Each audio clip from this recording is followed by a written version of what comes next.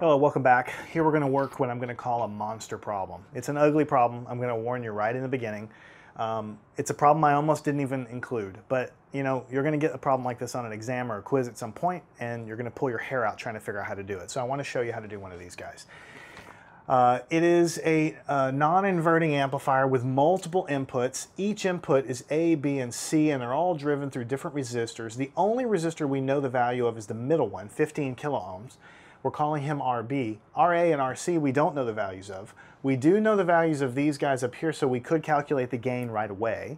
And then we know the output voltage here. Now here's the tricky part. It says find the values of A and C, these resistor values, so that the output of this is VA here plus 2 times VB plus 3 times VC.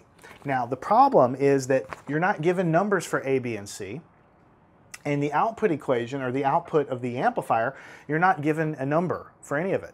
So this is just an algebra problem. It's a nasty, nasty, nasty algebra problem. So basically what you have to do is formulate a strategy so that you write an expression for the output of this amplifier, given all of this junk, right? And then you're going to end up setting it equal to what you're told that the output should be. And from that nasty, nasty equation, I'm building it up a little too much, it's not that bad, but from that big equation, you're going to be able to pull out the values of these resistors that must be there in order to make it happen.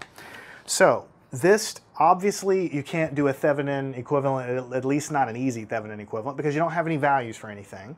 Obviously, this doesn't really match the amplifier configurations exactly. We know it's non-inverting, but we have multiple sources and multiple resistors, and it's a form of a non-inverting summing amplifier.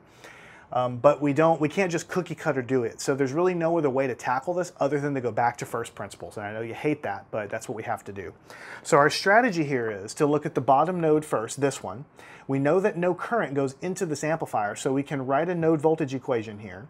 And that node voltage equation is going to sum up the current going through this resistor this way, through this resistor this way, through this resistor this way, and into the amplifier, which we know is 0, but we still count it. And all of those currents must sum to equal 0. That's going to give us a big equation, and it's going to have lots of variables everywhere, so get ready for that. And then ultimately, we can't predict at this stage of the game what to do next. It just is, if I have the answer here, I could read it to you, but the point is when you're solving it, you're not going to really know what to do until you get to that point, and then you kind of see what to do. So don't try to map it out too far, but you know that no matter what, you can write a node voltage equation there, and that you're going to end up having to set it equal to something to do with this equation over here. So what I'm going to do to try to keep it legible is to start the calculation here of this node voltage, and when we get to the answer, I'm going to move it over to the other board because I'll have to draw some conclusions on it.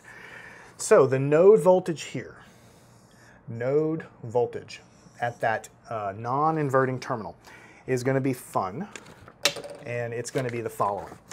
What's the current through this resistor? This guy we're going to call, you know what, let's label it in a different color.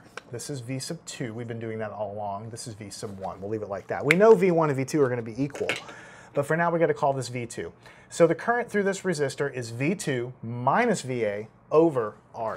So we're going to write that down as V sub 2 minus V sub A over R sub A. Simple. Current going through that resistor. Then the next stage of the game is current going through this resistor. V2 minus the other voltage on the other side, V2 minus VB over this guy. Now, resist the urge. Well, you could do it any way you want. I could stick 15 kilo-ohms in there right now, but then I'm going to have times 10 to the 3 running